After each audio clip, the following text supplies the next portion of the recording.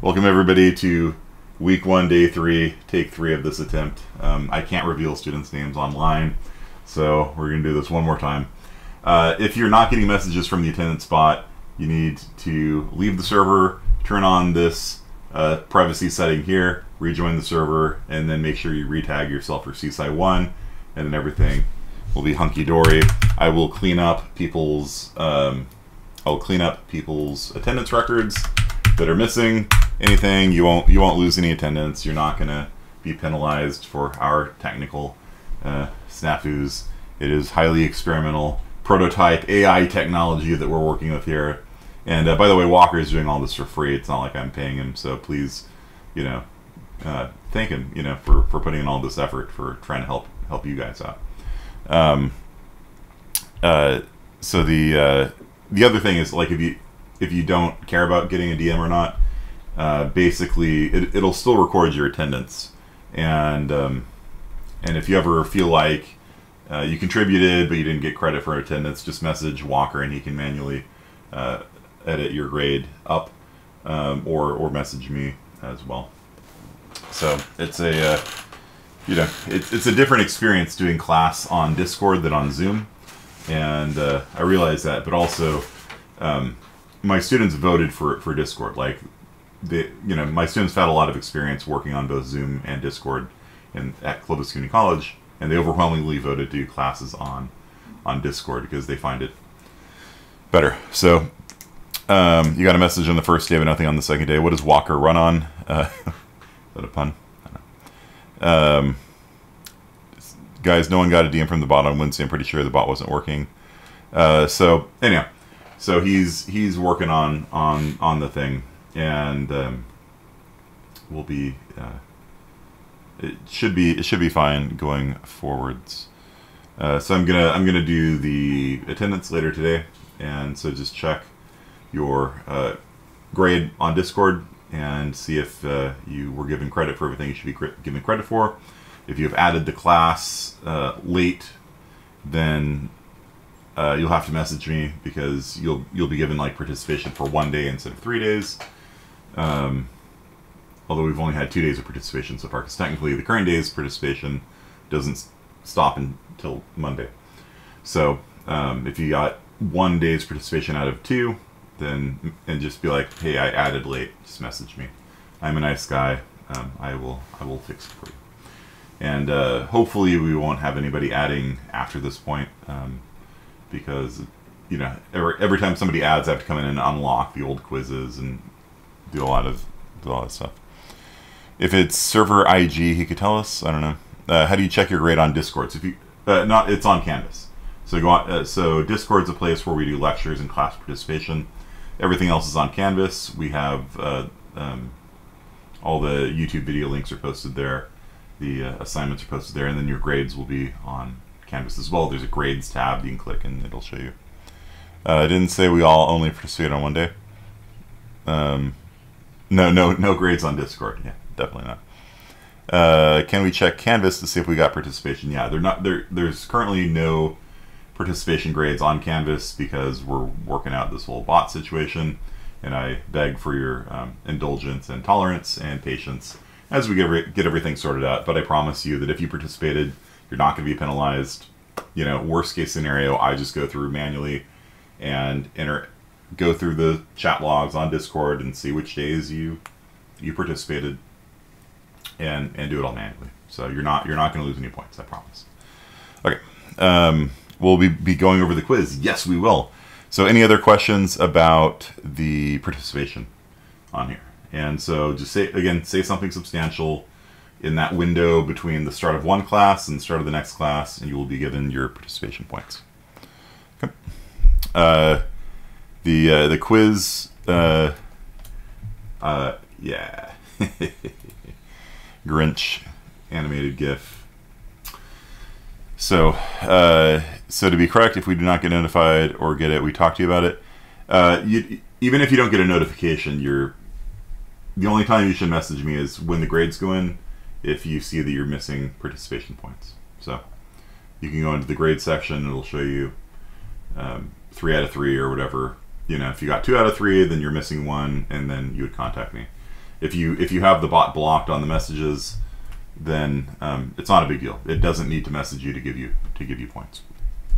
Okay. I got some more to say about the bot, Kearney. Go for it, Walker. Alright, so I don't know if you guys are watching my stream or not. I would say Kearney don't, because then you have to restart the recording for the 4th time. Recording, yeah. But I changed the error message that it checks. Now it just checks if the HTTP exception fails. And if it does that, it'll send it just in the chat channel, which is the CSI1 chat channel, and it will just at you in there and tell you that your attendance was taken. Nice. Nice. Yeah, it's a really good solution. Yeah, and then, yeah, if you should have gotten attendance, like you think you should have 3, just message me, and I'll make the command to manually go in. Well, there's only 2 so far, right? Monday to Wednesday and Wednesday to Friday, all right? Because the bot's offline right now, because Monday I'm going to run it at 10 a.m. to have it work like actual attendance for class. Gotcha. Okay. Yeah, so then just message me, I'll make a list, and then I can just make the command, and I'll just be able to manually adjust it. And then the bot should just work. Okay, so long story short for everybody, don't worry about the attendance until after Monday, I guess. Is that reasonable, Walker? Okay. Yeah. Okay. So, you guys all cool? We good with that? It's the penalty for being at the bleeding edge of technology. Okay. Yeah, then remember, if after class you weren't receiving messages even though you had enabled the DMs for people in the server, you can either just not accept DMs, it doesn't matter, it will message you in the CSI1 channel, it'll just mention you, or you have to leave the server and then rejoin and then re-add the CSI1 role, which is up to you if you want to do that. Because now the bot will message you if it fails, just in the chat channel. But when you've disconnected, you have to allow direct messages from server participants, right? Yes. Yeah. Okay. And then you rejoin. Yes. Okay. So you should just worry about this after Monday. Correct. Yeah, don't worry about it. Don't worry about it for now. Worst case scenario, I'd be a bad computer science major and just do it by hand. Computer science is all about automating things and not wasting your time. But, if I have to, I have to. Your grades are important. Okay, so let's talk about the quiz. Thank you, Walker. And everybody, please clap emoji Walker. Like I said, he's not getting paid for this. I'm not sure I got my attendance for the last 2 classes. Yeah, just don't worry about it until Monday. And we'll get everything. Everything should be sorted out by then. Okay. And then if you ever wanted to see the source code, you can just message me and I'll just send it to you. This new quiz tool is so annoying. Like, you click on a quiz and it doesn't show you the questions. You have to go down to build. And then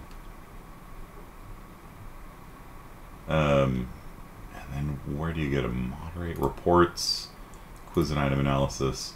Okay, so here are the quiz results for Wednesday. You might notice that the two true or false questions too. So letting people game the system. That's true.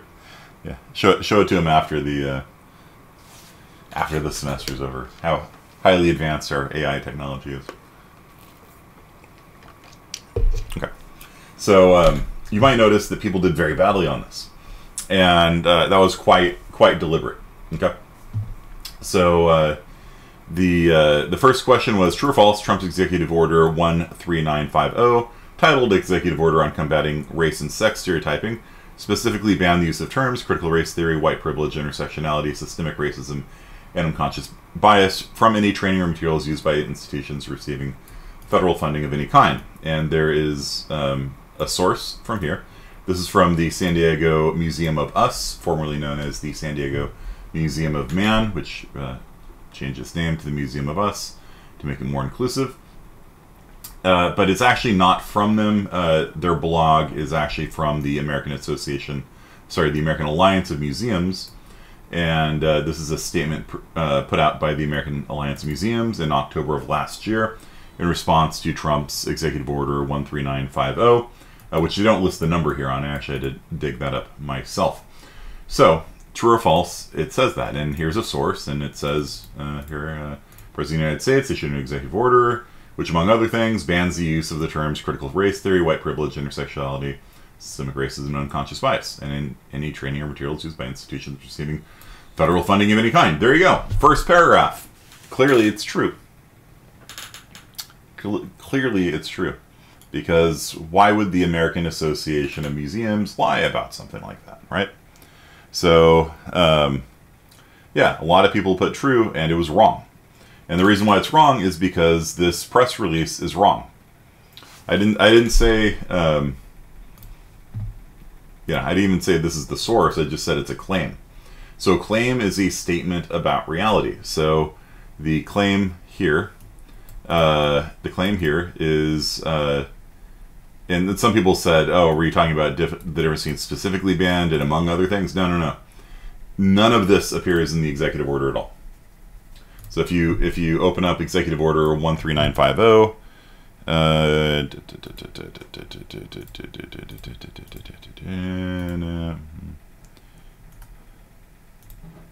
yeah, I don't know. If you open it up, then do this. Let's just search for it, I guess. Federal Register. Can't connect to the Federal Register. That's fantastic.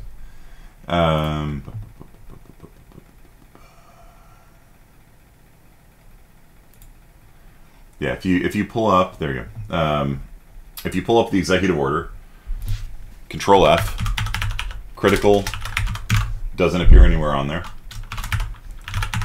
Intersectionality doesn't appear anywhere on there. None of those terms appear anywhere within this document. So none of these terms appear in the document. Okay, so it is a completely false claim. To be charitable to them, there was a memo put out by the administration that interpreted the executive order and was giving guidance on what kinds of terms would be banned by federal training, and those things did pop up in the sort of guidance memo on what the executive order was about. But the executive order itself did not ban the use of these terms. They do not appear anywhere within the executive order. And so the reason why I did this was because a museum is a trusted authority, and even more trusted than a single museum is a association of museums, right? The American Alliance of Museums is a group of a lot of like 500 museums around the country, something like that. So, yeah, just wrong. It's just a wrong claim. And so if you want to be a critical thinker, it's more than just like finding a source that says something. The original, the primary document is the golden rule. If you want to be a critical thinker, when a claim is made, you actually look at, made it a bit tense during the quiz to make sure I didn't miss anything. Yeah, I didn't put a time limit on it for that reason. Like, for a lot of quizzes, I put a time limit on it, but for this one, I wanted you guys to have all the time in the world to dig in and to determine if something is true or false. So, let's see, I was reading about Biden revoking it, had trouble finding the executive order. I know. Yeah, it's not on the White House. Like, if you follow the link off the press release, that executive order no longer appears on the White House website because we have a new president now. And so, you know, it's a thing. You know, it's a real thing where you have to dig and find, and that's that exercise of like actually trying to get at the primary document to see if a claim is true or not is sort of the prime, most important part of being a critical thinker, right?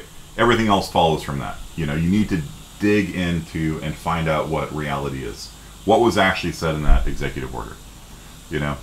And I discovered this when a friend of mine on Facebook posted that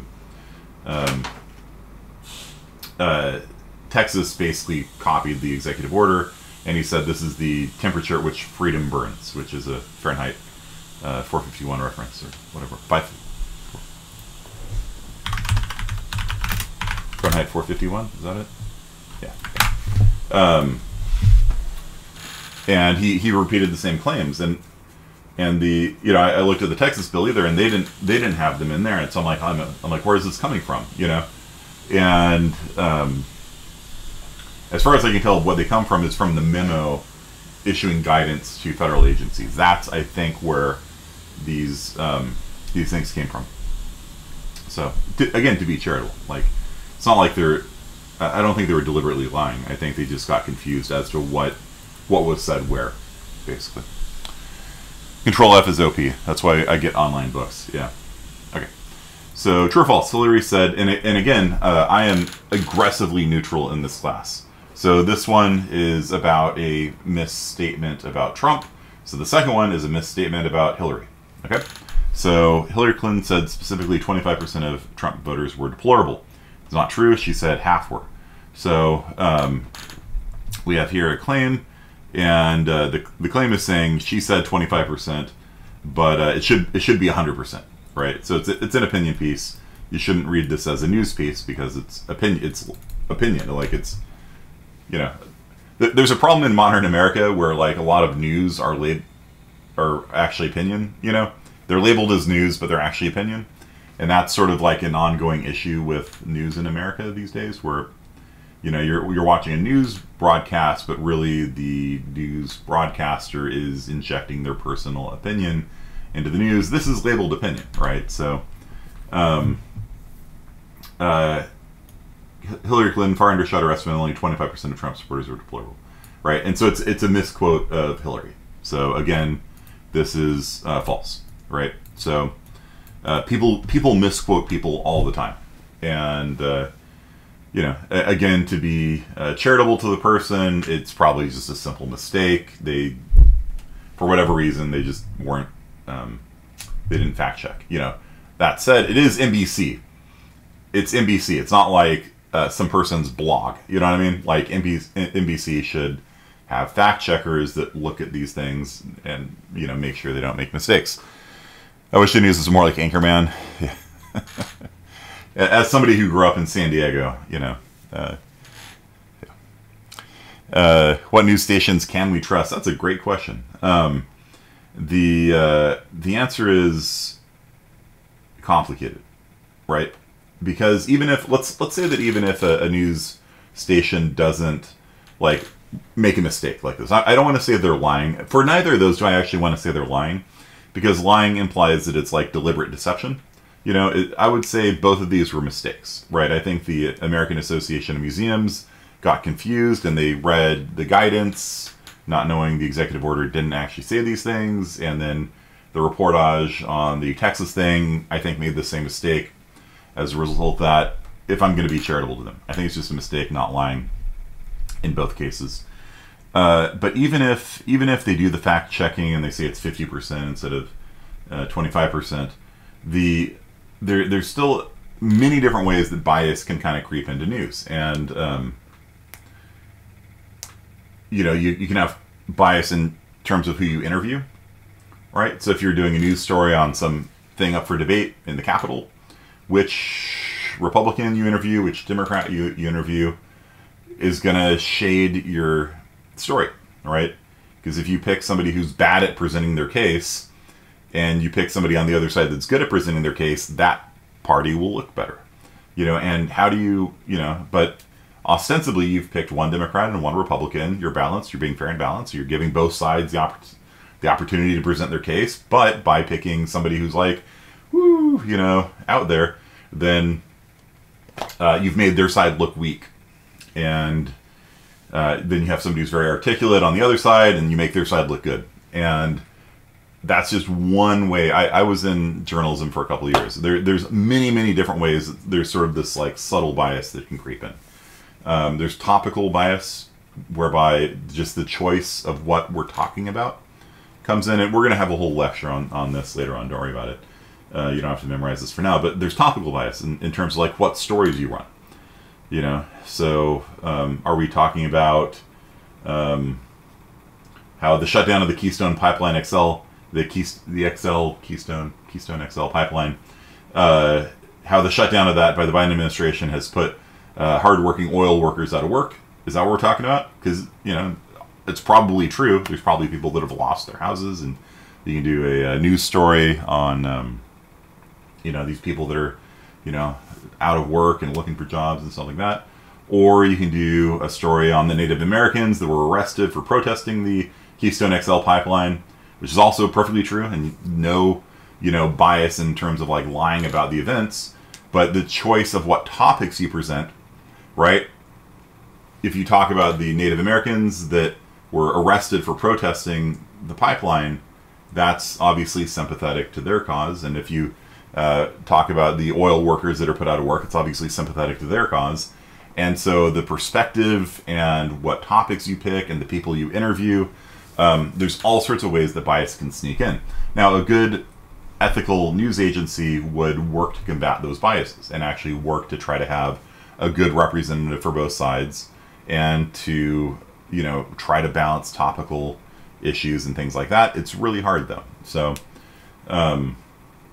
there's different analyses over who's biased, and part of the discussion of who's biased involves the bias of the person who's evaluating the bias of other people. Because in general, if you say that something has a right-wing bias, that typically means they're more right-wing than you. If you say that something has a left-wing bias, it typically means they're just more left-wing than you. And so it's a really, really tricky problem to solve. So arguably NPR is pretty good. They do have some topical bias, but they do tend to be pretty fair on most issues, at least that I've seen. In recent years, it might have changed a little bit. I haven't listened to NPR too much since the pandemic started, because I'm in my car less. I usually listen to NPR in my car. But yeah, like Brian Morales said, the best way of combating it is just to have a wide news intake, right? So to listen to media from across the political spectrum, right? A Republican source, a Democrat source, a Libertarian source, and a Socialist source. If you do that, and it'll be painful to you too. Like if you're a Socialist, listening to a Libertarian, PJ Media or whoever it is, it feels like holy water in a vampire. It's like, it burns, and same thing for a Libertarian listening to like Pacifica Radio, which is like a Socialist news source. It's like, sunlight burning a vampire, but it's good for you, because they talk about things that you just don't hear from any other place. They will talk about topics that you will not hear otherwise, So, a Libertarian news source is not going to run any positive stories on North Korea. You know what I'm saying? So yeah, even though it like burns your brain a little bit, it's like, usually there's some good point being made, even if you disagree with their fundamental premise. Capitalism is good, capitalism is evil. Somebody's going to disagree with one of those two. You know what I mean? They will still be presenting, issues that you probably just haven't heard. Okay.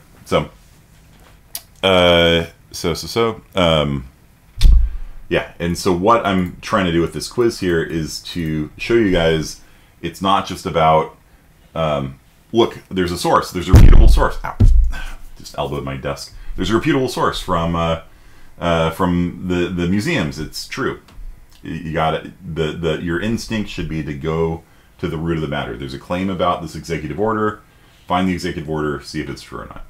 And if you do that, then you will be far less vulnerable to these. I guess you'd call them like predatory political memes. Because what a meme is, by the way, what a meme isn't like a funny image. What a meme is. It was a term coined by Richard Dawkins, who was a preeminent British atheist, but before he became famous for being an atheist and writing like The God Delusion and books like this, The Selfish Gene, he was famous for inventing the theory of memes. And what a meme is, it's a memetic virus. A meme is the equivalent of a virus that spreads from person to person, from thought to thought, from brain to brain. And so somebody posts onto Facebook, Trump has banned critical race theory in his executive order. Somebody reblogs that, retweets it, reshares it, and it spreads through the social media. That's why we call it going viral, because it's based on Dawkins's theory of memetic viruses or memes. And so nowadays a meme means like, you've got a picture of a cat or something with some impact bold font on it. But that's not actually what a meme is. A meme is anything that spreads virally through social media from person to person. So, meme magic. Yeah. And so, I know a lot of Republicans that think that Hillary said that everybody was deplorable, right? She called us all deplorables. Oh no, her actual quote, because I've been defending Trump, I'm now going to defend Hillary. Her actual quote was very broadly speaking, or something along those lines. Like, I'm just going to grossly overgeneralize and say that half of the people you can put into a basket of deplorables. Like, she made it very clear she was just making a scientific, non-technical claim, right? And then that got spread through the memeverse as like she called all Republicans deplorable. And if you want to inoculate yourself, if you want to be immune to, maybe not immune, but have a good immune system to memes like that are hostile, like actively non-true, false, fake news, and we'll talk about the whole fake news thing probably this semester. If you want to inoculate yourself against fake news, you have to develop the habit of getting after the original source and seeing if the way that people are presenting the source actually matches reality. And if it does, then go ahead and retweet or reblog or reshare whatever it is that was posted. My general rule for social media is that I don't share anything. Everything I post on social media is my own original content. Pretty simple. Every so often, like maybe once every 2 years, there'll be like some news article that I'll find interesting, like something on like Edward Snowden or something like that. Then I'll just post that headline myself. I don't reshare it from anybody else, because I figure if I don't reshare anything, then I can't be part of the mimetic network. Okay, do you guys understand? Things are taken out of context and exaggerated. It spreads misinformation. Yeah. So as long as you just don't share anything, like, you can't be part of a misinformation, disinformation network. Just, if everything you put on social media is original content, then yeah, it seems pretty safe to me. I don't know. I don't see any idea. I don't see any reason to share my IP address. Yeah. Audio's cut out. Yeah. Just don't summon questionable things to it. That's funny. Reminds me of SCPs when they talk about mimetic effects. Yeah, that's where it came from. Yeah. And then there's the mystery flesh pit, of course. There you go. Here's the mystery flesh pit. There you go. If you're into SCP type stuff, you can go to Mystery Flesh Pit National Park. It's a fun thing to read about. Okay, so we got 13 minutes left. People who are not on social media are the smartest ones in the room. Yeah, but I mean, you can be on social media and not be part of the mimetic network. You know what I mean? Like, I like treating social media like it is a press release, right? Like, I am going to release to the general public news that, something, right? I have earned my black belt in karate or something like that. You know what I mean? That's what I see social media for. It allows me to see what my friends around the country are doing, and maybe you all are maybe a little too young for this, but it's actually really sad when you have friends from like high school and college, and then you graduate and you sort of diffuse around the country, right? It's kind of neat because if I go to Phoenix, I could just stay at a friend's house. If I go to DC, New Jersey, I've got Seattle, I've got friends all over the country, and that's kind of cool. So I can just like, hey, I'm going to be in town. You want to get dinner? Can I stay at your house? You don't have to pay for a hotel room. You get to catch up and stuff like that. But it's kind of sad too because you don't get to see your friends anymore. Like you were friends for 4 years in college, and my best man, he lives in Orange County, so I rarely get to see him these days. It's kind of a sad thing. And so social media is a way for me to see, oh look, this guy that I was friends with in 8th grade, he's now a news reporter in Virginia, and so I get to see him do news reporting there. It's just kind of cool. So, Memes aren't good anymore. Well, I mean, the memes that we post on the memes channel are like the funny jokes and things like that, you know. But the original meaning of meme was the mimetic virus, you know, and the reason why the jokes are called memes is because when somebody comes up with a good meme, it spreads, right? So somebody posts it onto some social media site, and if it goes viral, it spreads, and then, you know, it'll pop up all over the place. You know what I mean? So it's not like the jokes are really that bad, although sometimes they will convey fake news or misinformation or whatever. You know, in general, the humorous stuff, I don't see any harm in it. I feel we sliding away and there's nothing we can do. Yeah, it's just really sad, you know. It's just kind of like, you know,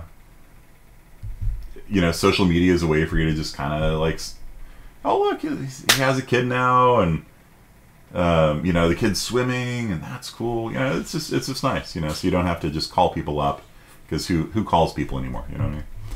Okay. Do you think that fact-checking bots to take down misinformation should exist? That's a great question. That's a topic for another time, too. Okay. So, let's go through...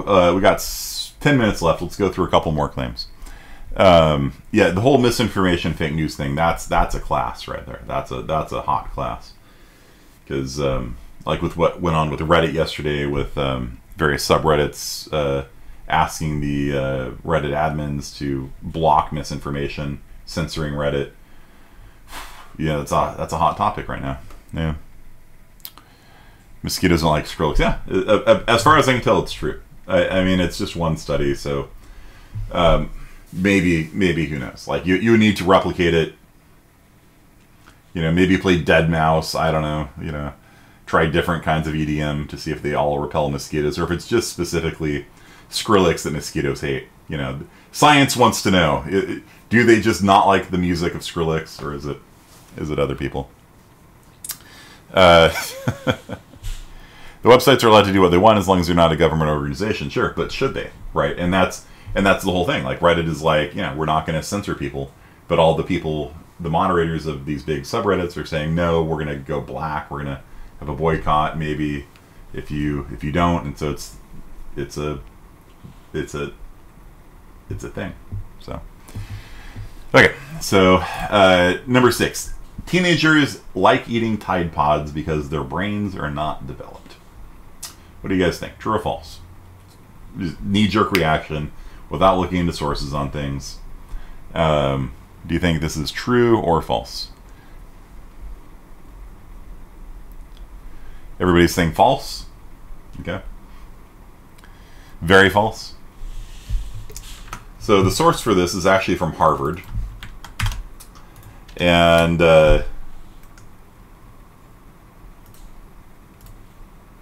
so here's Harvard's blog, right? Harvard Health Publishing. Right? Why teenagers eat Tide Pods. This came out at the height of the Tide Pod meme frenzy. I don't know anybody that ate a Tide Pod, but we were all certainly very convinced that teenagers everywhere were eating Tide Pods. Do any of you know anybody that ate Tide Pods? It used to be a trend. It was a trend. It was a meme. Do you know? You ate a few? Okay. Well, never mind. I take it back then. The whole Tide Pod thing was so dumb. They got caps lock on. They look like Gushers. Forbidden snacks. Yeah. Why DuckDuckGo? Because privacy. So privacy is kind of a thing, you know. DuckDuckGo doesn't track you. Google does. And if you use Chrome, if you use Internet Explorer, that's why I use Firefox with DuckDuckGo. It's the best solution if you care about privacy online. And we can talk about we will talk about privacy later in this class. Okay. So here we have. It's been on the news recently. Teens are eating Tide detergent pods, despite the fact that eating them can be lethal. They filmed themselves doing it. It's the Tide Pod Challenge. So it's not like they don't know it can be dangerous. The real problem is the adolescent brain. And then they go into, you know, the last part to develop is the frontal lobe. You know, so they go into the whole neuroscience of brain development, and they say that the reason why teenagers are eating Tide Pods is because their frontal lobe, or it's a part of the brain that's like, nah, man, that's not a good idea. It's like an Invincible meme. Think. Yeah, so that's Harvard. They say that's why teenagers like eating Tide Pods, because they have poor self-control due to being smooth-brained. Okay. So, Invincible is a good show. I don't know if any of you have seen it, but pretty violent. Like, if you're expecting like a normal superhero cartoon, it is not really. Season 2 is in the works. Nice. Yeah, super bloody. I enjoyed it though. There is the teen drama was kind of annoying, I guess. I'm sorry. Just apologizing all the time. Okay, but that's because his brain was not developed. I'll just be honest. Invincible ate too many Tide Pods. It's just the only explanation. Okay, so is the claim true? I don't know. By the way, I actually don't know the answer to a lot of these things. Is it true that mosquitoes don't like Skrillex? I don't know. I am not a mosquito. I have seen a study on the matter, and so my approach to these things is that if there's a peer-reviewed study that came out and mosquitoes not liking Skrillex is on Science Direct, which isn't necessarily the most believable website, but there it is. This one's from Nature, like Tetris. I guess I should capitalize Tetris. This one is from Nature. Nature is a highly reputable news, like a science, magazine. It's probably the most reputable one there is. So I'm inclined to believe it. It's one of those things. There's the trouble is that there's other studies that show the opposite. You know what I mean? So if you've got 4 studies that are weaker that show that Tetris creates what's called the winner effect, so when you win, you get this burst of dopamine and testosterone. If there's multiple studies showing that winning at Tetris does that, and then one that doesn't, but it's higher quality, who do you believe? Like, that's dicey. That's one of the, it's uncertainty. It's one of, So if you're asking me what I believe, it's like, I don't know.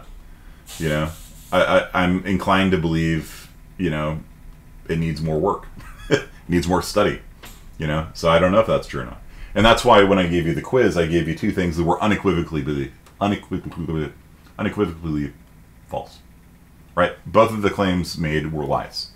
100%. Or not lies, they're errors. They're false. Okay, things like this, like, I don't know. You tell me why you like eating them. I don't know. So, Windex looks like Gatorade. Yeah. More forbidden snacks, right? So, almost all dollar bills have cocaine on them. Almost all dollar bills have cocaine on them. What do you think?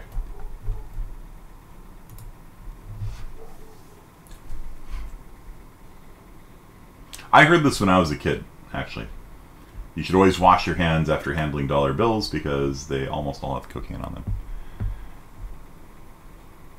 And as it turns out, yeah, this is true. This one I actually am going to go out on a limb and say is true. I've actually read multiple studies on it, and it's somewhere in the range of 70% to 90% of dollar bills have trace elements of cocaine on them. Part of the problem is that when they run through the bill sorters, cocaine will spread. Like if somebody snorts cocaine using a dollar bill, then the residue will spread to other dollar bills. I don't know if it's enough to get you high. The bigger problem is the amount of feces found on dollar bills as well. Yay! Let's end the class on that note. Yeah. So, use credit cards. So, excuse me. Yeah. I was digging into this because I thought it was an urban legend, right? Because when I was making this presentation, I was thinking about all these things they told me when I was a kid. Like, you got to brush your teeth. That turned out to be true. That's actually pretty important.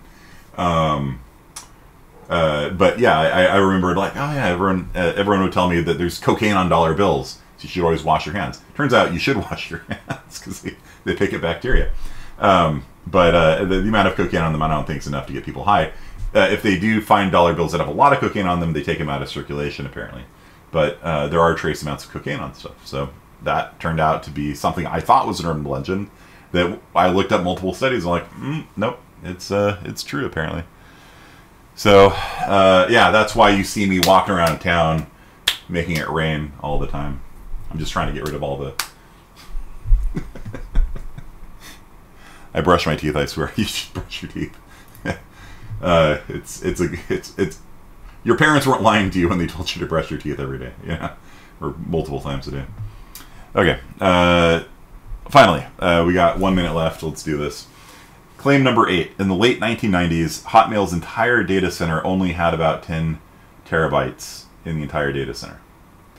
Bonus claim, my personal computer right now has 27 terabytes. Source, me. Do you believe your professor, or is your professor lying to you? This is something I did last semester. I had students all believe... I told them that I had a shirt on that was like navy colored, and I told them that it was black. And they're like, no, it looks navy. I'm like, no, it's black, I swear. You know, and they're all believing me, and I'm like, I lied to you. It's actually purple. And they're like, oh, dang it. You know, how dare you? And then I'm like, no, it's actually navy. And they're like, I don't know what to believe. I'm like, you're looking at it right here. You have video evidence. And you know what I mean? Like, you have video evidence. And they were like, you know, I don't know what to believe anymore. You know, so I may or may not have 27 terabytes of storage. I will tell you it's true. I don't know if you should believe it. So I'm confused. So false. Everything's a lie. Yeah, there's a guy on the server called Doubt Everything Hammond. Is what he changed his username after that last year. Yeah, the dress, the blue and gold dress or whatever. Fake news, teach me. So the source for the first claim came from a friend of mine who worked at Hotmail. He worked in Hotmail in 2004, 2005, something like that. That's when he started working there. And so he said, yeah, it sounds about right that it had about 10 terabytes. He found a Wikipedia page that had that claim in it. He's like, yeah, it seems about right. Because back then, your mailbox had a limit of like 2 megabytes or something. Like, you couldn't have like attachments basically at all on it. And, you know, your email box would fill up constantly. So there you go. I'm not lying to you about that. A friend of mine at Hotmail has confirmed this claim off Wikipedia. To the best of his knowledge, it's probably around there. Ballpark. Okay. I don't think that more than 5 terabytes were available in the 90s for the servers. They had lots and lots of hard drives. They would probably have scads of 100 megabyte hard drives back then or something, you know. Is there an assignment tonight? Of course. There is an assignment every day. Okay. So I'll give you a couple more claims to evaluate. Then we'll maybe move on to something else on Monday. Okay. Yeah, the colorblind test. So do you believe me? Do you believe that I have 27 terabytes of storage right now? I'm going to tell you it's true. So do you believe me? I'm your professor. You can trust me. You can totally trust me. Nobody trusts me. What would it take? Here's a question. What would it take for me to convince you that my computer has 27 terabytes of storage on it right now? I got 3 monitors. No, I only have 2 monitors. I mean, technically I own more, but I have a dual monitor set up right now. There's not enough room on my desk for 3 monitors. Go to storage space and settings. Kearney, buy me lunch. You're buying me lunch, dude. You're paying me to do this. What? Yeah, your tuition money is funding my computer habits, man. All right, so here we go. So my C drive is an 8 terabyte SSD. Kind of nice. Then I've got let's go back up here. So we got an 8 terabyte SSD here. We got a 2 terabyte spinny disk. We got a 5 gigabyte. No, 250. This is a 250 gigabyte. These things always round down due to formatting, right? So that's 8 plus 2 is 10 terabytes. That's 250 gigs, which is a quarter terabyte. That's half a terabyte SSD. This is a 15 terabyte spinny disk. So 10, 25, 26, and no, maybe it's a 16. Yeah, it's a 16 because it gets formatted down. Yeah, it's 27 terabytes. Or, you know, depends if you want to check me on the rounding down, but the drives physically have 27 terabytes of storage in it. Prior to losing, you know, a little bit of storage due to the formatting. Okay. Someone's a file hoarder? No, somebody does game development. So I teach game development, and it constantly fills up my hard drive. And so I'm like, forget about this. I'm buying a 16 terabyte spinny disk. I'm buying an 8 terabyte SSD. Let's do this. And then after I installed them, I talked to my friend. I'm like, hey, just out of curiosity, like, how much hard drive space did Hotmail have? You know, he's like, yeah, it was around 10 in the 90s. You know, I'm like, I got more storage in my PC right now than, you know, all of Hotmail had back then, by a factor of 3 almost. So, do you have a beta for us to test? Which one do you keep the games on? They go on the SSD. Games go on the SSD. But like when students submit projects and things like that, you're talking like 5 gigs per student project. And I've got like 20 students in a class. You're talking like 100 gigs per semester of just student work, not counting all the art assets and things like that I download, which are also expansive. You know, like one Paragon character that I download to use in a game is 5 gigabytes. You know, for one bit of art. You know, game development is incredibly lethal on your hard drive. And so I was just like, forget about this. I'm tired of constantly having to move files around and uninstall Red Dead or whatever to make room for game development. I'm just going all out. I'm just going to buy the biggest things that I have. Bulk storage goes on the spinny disk. Games, things I'm developing go on the SSD. Okay. So you should double it every year. COD is 200 gigs. Yeah, it's brutal. You know. So anyway, so that's class for today. So hopefully I've justified to you that I wasn't lying to you about it. Of course, that could have just been a fake screenshot. I could have faked that whole thing. You know. Let's go to this PC. There we go. Just screenshot that. You know. Pull it up here. 17 terabytes. There we go. There you go. Yeah, photographic evidence that I have a 18 terabyte SSD. Doctored screenshot. Yeah. So, but I hope that helps you understand like what it means to be a critical thinker at the most basic level. Somebody makes a claim, and you need to evaluate it and try your best to figure out if it's true or false. It's a hard thing to do sometimes, but I really want you to try. So your quiz due on Monday. It's going to be 2 more of these quiz questions where you're going to have to like dig around and figure out if it's true or not. Okay. Cloud gaming, yeah. Wouldn't surprise me if you got an RTX 30 series.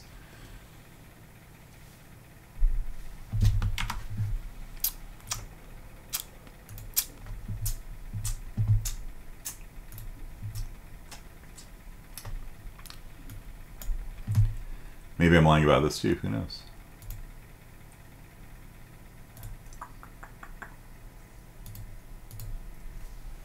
I'll just leave that there for you guys.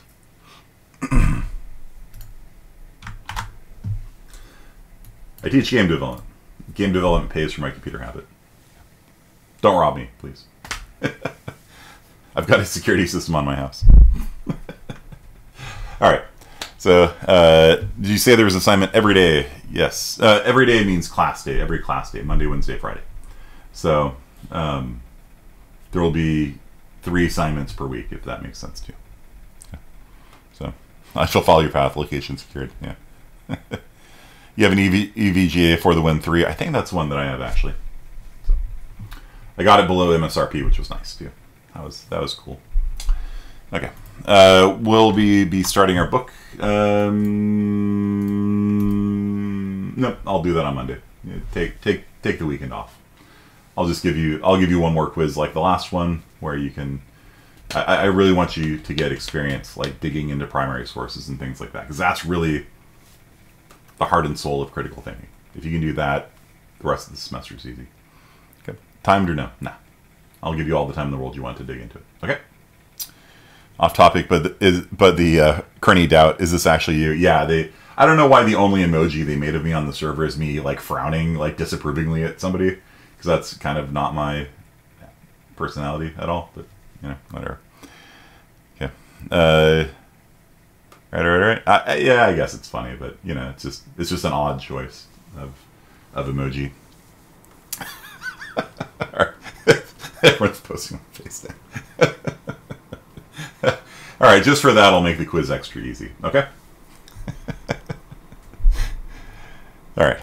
It's a meme. All right. I'll see you guys on Monday. Okay.